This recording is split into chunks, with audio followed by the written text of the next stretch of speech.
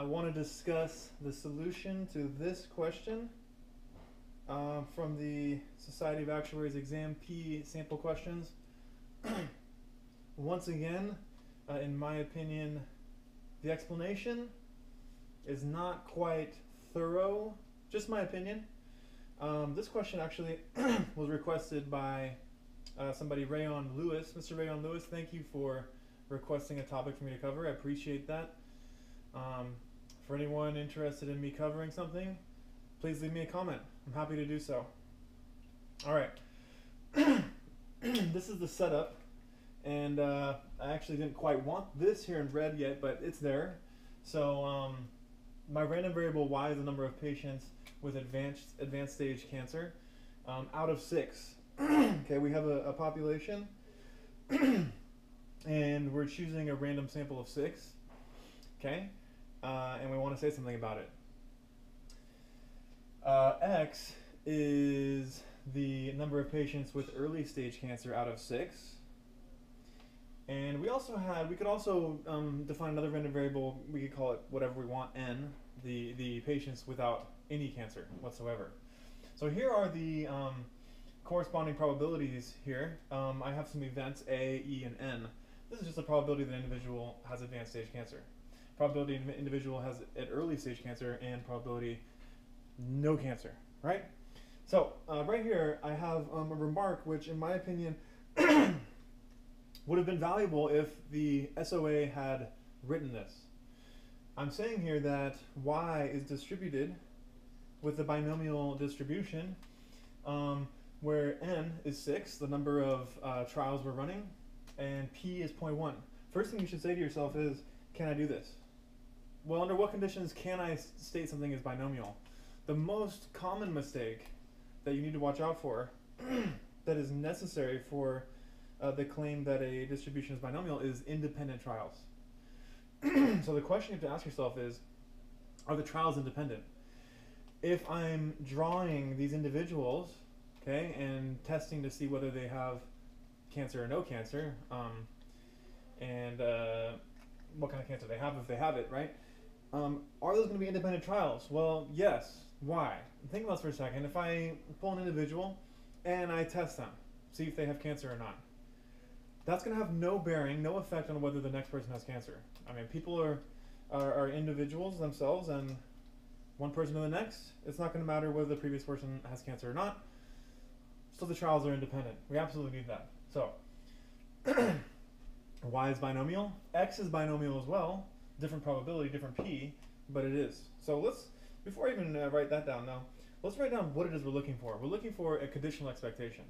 So we're looking for the expected value, the expected number of individuals out of 6 that have advanced stage cancer, given that the number of individuals with early stage cancer is at least 1. So this is what we're looking for. And of course, you would first initially try to answer this question directly. In other words, you would try to use the definition of conditional expectation. Now, in order to do that, though, you would have to look at, okay, you would have to consider, well, we're looking at discrete distributions. We'd have to look at the probability probability of y given x greater than or equal to 1. You'd have to somehow compute these values. And if you go through this, I'm going to go ahead and try a Bayes formula or just a definition. This gets complicated fast. You can even start going through just individual cases, and it's confusing. It's confusing. So this is the motivation as to why we're not going to take this approach. If someone has a way of doing this, I'm more than happy to see that. Okay, but I haven't come up with a way yet. So I'm going to go with the idea that the SOA proposes. But hopefully my explanation to you will make a little more sense on what they're doing. Okay. So this is difficult. Okay. Difficult to find. So we're going to look at a mixture. Okay. This is absolutely something you need to know how to do on exam P. Okay, so let me show you the setup. Let me show you the setup here. We're going to look at a mixture for the expected value. Usually this is called a mixture distribution. Okay, but specifically we're going to do it for the expected value. So here's the following equation we can use. Okay, the expected value of y is equal to the expected value of y given x is greater than or equal to 1 times the probability that x is greater than or equal to 1 plus the expected value of y given x is equal to 0 times the probability that x is equal to 0. Now, I want to first point out how you need to set this up if this is going to work, if this is going to be valid. Okay, first of all, why am I setting it up with expected value of y here? One thing you need to realize is that I need the thing I'm looking for. This is the thing I'm looking for. This is what we want. We want this. Whatever conditional expectation, whatever mixture of distributions I set up here, I need to have the expression, the quantity that I want in that equation. So this is part of the motivation why I'm setting it up this way. Furthermore, another way to set this up so that the equation is valid is that whatever these are, this right here and this right here have to be complements.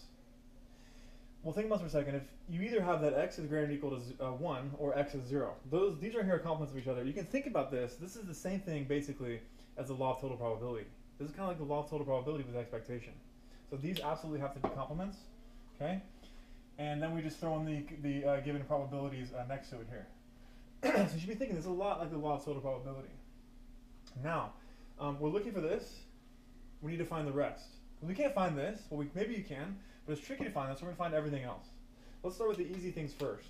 I claim that this is actually easy. Why is that? Because y is binomial. If y is a binomial distribution and n is 6 and p is 0.1, then that tells me that the expected value of y,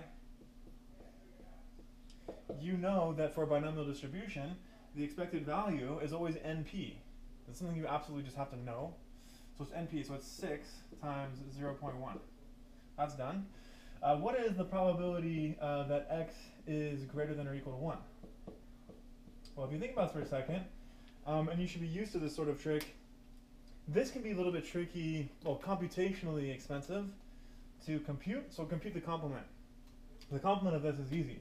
So this is equal to 1 minus the probability that x is equal to 0.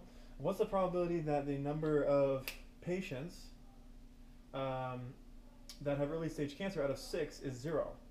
Well, it's binomial. X is also binomial. X is distributed binomial, n equals 6, p equals 0.2. All right, so then this is equal to 1 minus x equals 0, so it looks like we have 0.8, right? I mean, just use the definition of the PMF, right? This is going to be 6 choose 0, 0.2 to the 0 times 0.8 to the 6. So this is just 0.8 to the 6. So hopefully you're happy with that explanation. That's what we get for probability x is greater than or equal to 1. The last thing is, well, the second to last thing, actually, the next easy thing is this thing. We just found it. This is just 0.8 to the 6. So this is all the easy stuff, if you ask me. No big deal. Now I want to get to, for me personally, this was what screwed me on this question, was this. How the hell do I compute this?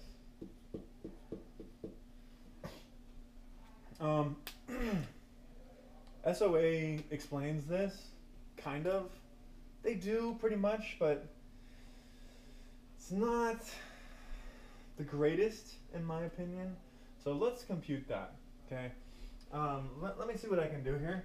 We're interested in the expected value of y given that x is equal to 0. If you've, and I hope you have, had to compute many conditional expectations for practice, you know that when you compute a conditional expectation, you need the conditional PMF. It's discrete, so PMF. Sorry I keep mixing those up. I'm used to saying PDF. So this This is a PMF. I need a conditional. To compute this, we need a conditional PMF. So we need to compute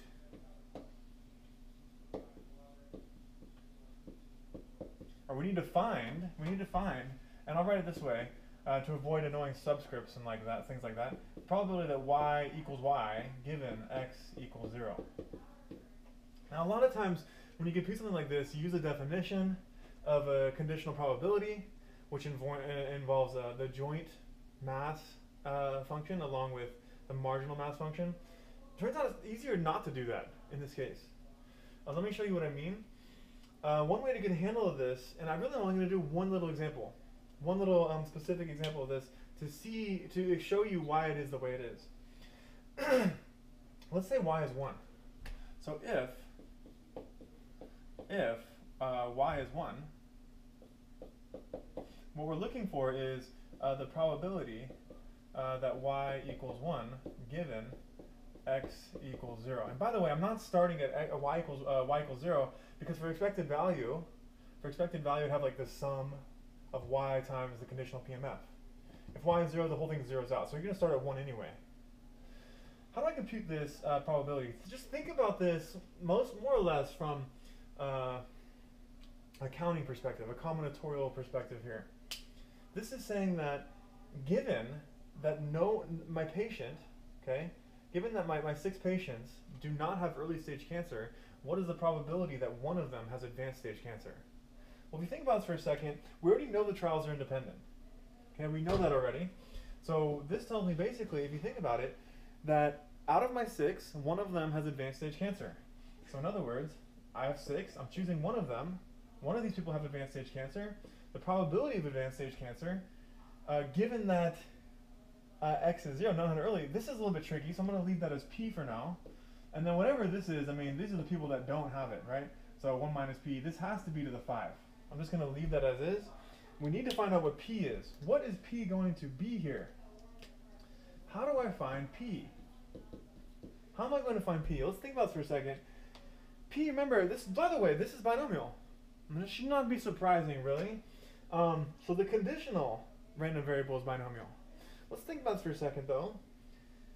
For binomial, this is the probability of success. What is a success in this case? Okay, a success for this case here is that P, my probability of success, is the probability that an individual has advanced stage cancer given that they don't have early stage cancer. It's the probability that we have, advanced stage cancer given that they don't have early stage cancer. Use the definition of conditional probability right here. This is equal to the probability of advanced and not early advanced stage cancer divided by the probability not early stage cancer. What is the probability that they have advanced and not early? Well, this is just saying they have advanced. What's the probability of advanced stage cancer? 0.1. 0.1. What's the probability they don't have early stage cancer? They don't have 0.2, well, they don't have this, so the complement of this, so 0.8. So 0.8. So this is the missing ingredient. This is 1/8. I apologize, it's very scrunched right there, but that is this P. So this P right here, this P is 1/8. We actually answered our question. This is why I said I don't even need to compute more than one case of this. This is binomial with probability of success 1/8. So let me gather my thoughts, basically. We can answer this. We can answer this right now. This piece right here, we just determined that the conditional, this random variable, which is defined by a conditional random variable, is binomial with p 1/8. Trials are 6. Probability of success is 1/8. For any binomial distribution, the expectation is n times p, is 6 times 1/8, which is equal to 3/4. So I apologize for the clutter and for sort of going all over the place, but hopefully this makes sense so far. Now I'll just more or less record my thoughts up here. We're solving this equation, so let me get rid of this stuff. Okay, we have all of the ingredients At this point, it's just algebra, and really, I mean, it's just arithmetic. We're basically just equivalently solving a linear equation. So it's quite easy after this. I'm not going to go through the entire computation, but we'll just fill in the pieces that we just found. So what did we just find here? Well, we have the left-hand side.